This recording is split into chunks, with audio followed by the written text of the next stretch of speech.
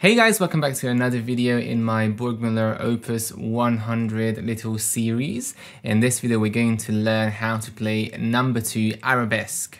Don't forget to subscribe if you haven't already done so, and make sure to check the notifications bell to never miss a new video. Also, I now offer online piano lessons. If you're looking for one, there's going to be information in the description below. Burgmuller's Opus 100 is my ultimate favorite technique and piano tuition book. It's suitable from kind of grade 1 all the way to grade 5, possibly grade 6, but I would say grade 5. The pieces are progressive. There are 25 pieces in the book. They are character pieces, but they include a lot of technical challenges, musical challenges, stilistical challenges. So if you go through all of them, or at least half of them, your piano technique is going to benefit from it immensely. So we're going to deal with number 2 today. First, I'm going to demonstrate it, and then I'm going to talk about the difficulties and how to approach the piece.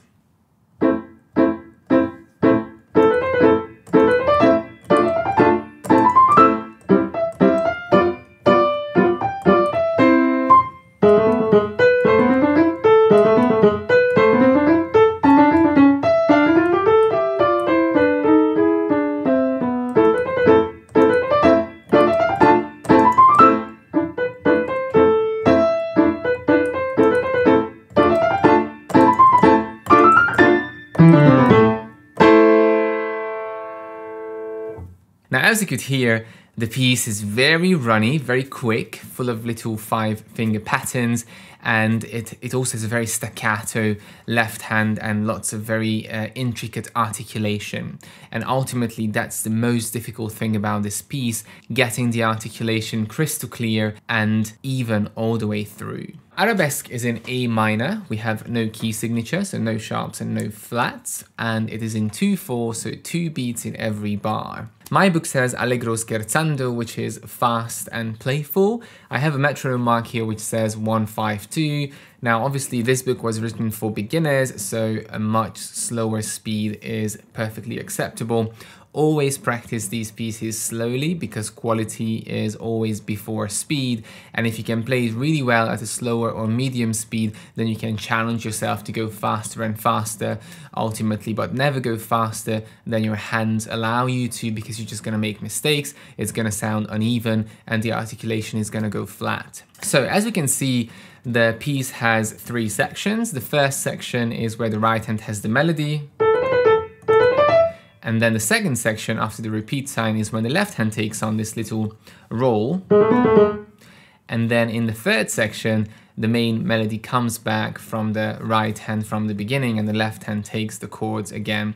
So it's like A, B, A plus, because the ending is a little bit different. Let's have a look at the first section. So the most difficult thing in this piece is to get these rolls of the right hand, and obviously in the left hand in the second section. Now here we have a group of 4 semiquavers or 16th notes finishing on a staccato quaver note or 8th note. There is a slur connecting all of these notes, so you have to really play it smoothly connected and bounce at the top. Now if we start number 1 on the A, the first roll goes A, B, C, B, A. Now what I want to do with this is I want to drop on the A and bounce, drop, bounce, drop, bounce. Now once I got that articulation in, then I can have a look at the hand. Now many things that can go wrong in this first section with the semiquavers are that they go very uneven, they blur. This is what I hear the most often.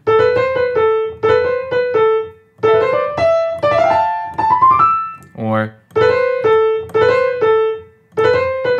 anything like that. So whenever it's not crystal clear and even, something is going wrong, tension is getting in the way.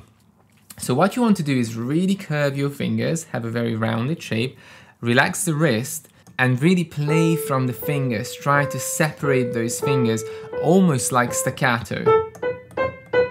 A little finger staccato really helps with the practice, because if your fingers kind of stick together, then it's going to sound very sticky, because the fingers don't come up in time and you can't have that clean attack of the note. So, and playing with the fingertips. Now, another thing that is very important when you do these rounds is that the hand cannot be static like this, because then again you're going to get tension and it's not going to be so even. So your hand has to follow the melody. See, my hand was slowly moving with the melody all the way up. So make sure that the hand and the wrist is moving together with the fingers and shaping that beautiful melody. Up and down, up, up, and then we have all these position changes. So we start in the A minor position, and then we move up to a D minor position, and A minor. And that's basically the trickiest part of the entire piece. After that, in the second phrase, we have this little staccato offbeat melody. 1 and 2 and 1 and 2 and 1 and 2 and 1 and 2 and we have 2 endings. I only played the second ending in the demonstration. I didn't want it to play for too long. So both times when we have the repeat sign, we have a first ending. So the first time you play it, you finish on the E, and the second time you ignore the first ending and play the second ending instead, where you see number 2. And the same applies to the end of the piece. Now here again, we've got some interesting articulation. We start on staccato, then connect, bounce, accent, bounce. So the accented note means you have to play it a little bit stronger but not staccato, and there is a tie on it, so it's 1.5, it's almost like a dotted crochet. Now let's see the left hand chords of the first section. We've got an A minor chord, 1, 3, 5, then in the 5th bar it's followed by a D minor chord, 1, 2, 5, back to A minor. Now switching between these two chords many times after each other to get the hand to memorize that switch is going to be really beneficial when you go faster. So 1, 3, 5, 1, 2, 5. Now be careful to release all the notes so it doesn't sound like this, so that the little finger sticks down. And then you can add your staccato. It's very gentle.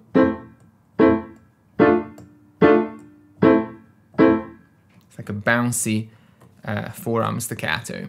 Now here, it's crucial that the 3 notes go down perfectly together. So if you hear something like this, then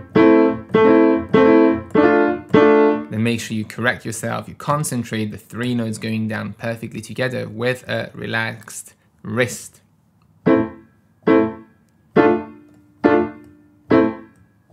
And very even pulsating, your left hand is counting in this piece. Now, after the A minor chord at the end of the first line, we go to a C major chord, a G, C, E, a G7 chord, G, B, F, and C. Now, when the 2 come together, the right hand has to join in the left hand on the first and finishing on the second beat. So,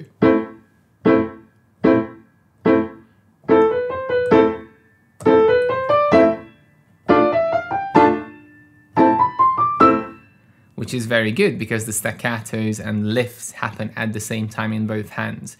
Now when you go on, there is that little syncopation. Left hand starts 1 and 2 and 1 and 2 and 1 and 2 and 1. Now as you could see, when I had that tie, left hand came up and right hand was holding. Then, when we go on to the second section, the middle part, the right hand takes on a little single note melody and the left hand takes on the runs. Now let's see the right hand melody first, starting 5 on the E, and it's a dotted crochet, dotted quarter note, so 1 and 2 and 1 and 2 and 1 and 2 and 1 and 2 and 1 and 2 and 1 and 2 and 1 and 2 and 2 on the G sharp, E. And here it says diminuendo e poco rallentando, so slowing down and getting quieter. Now left hand is going to be, if you are right-handed, the left hand is going to be, or I think for everybody, I can't speak for left-handed people because I'm right-handed, but the left hand is always trickier when you have to do these quick motions unless you've done an awful lot of scales in your left hand. So starting number 3 on the G sharp, again curving the fingers. Very careful so it doesn't sound like, but cleanly.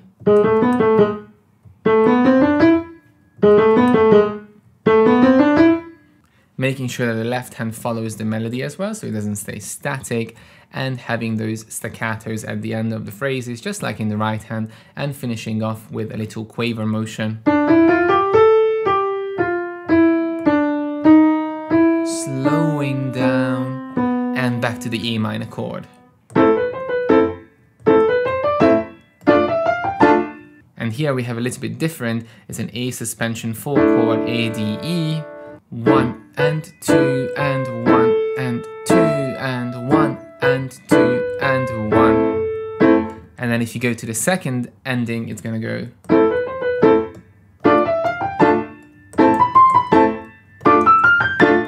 Jumping down to an A minor position, both hands, and A minor.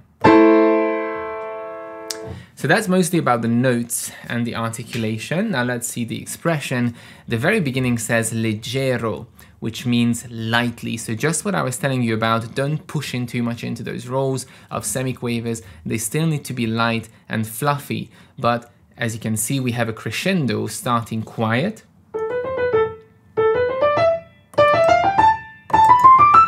So as we go up on that scale, we get louder and louder.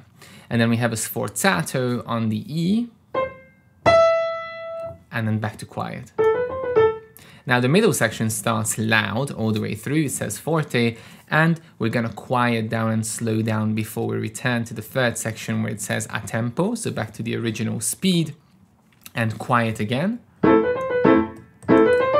Getting louder, and back to quiet and sweetly, dolce. Tenuto, and then we have the accent mark again, so make sure you press into that E a little bit more, and in the final ending we have a crescendo again and finishing on a risoluto, which means very firmly, and then sforzato on the final chord, so really loud, your whole body weight can go into that chord. And it has a fermata, so holding it long. Now, as you can see, the arabesque is a very short piece that sounds very simple when you listen to it, but it's packed with so many challenges, not just with articulation, but dynamics, hand position changes, and all kinds of other difficulties. So mastering this piece is not easy at all, even though it's the second one in the book. And the faster you play it, the harder it's going to be. So always start slower. If you manage to master it slower, then you can challenge yourself with the speed.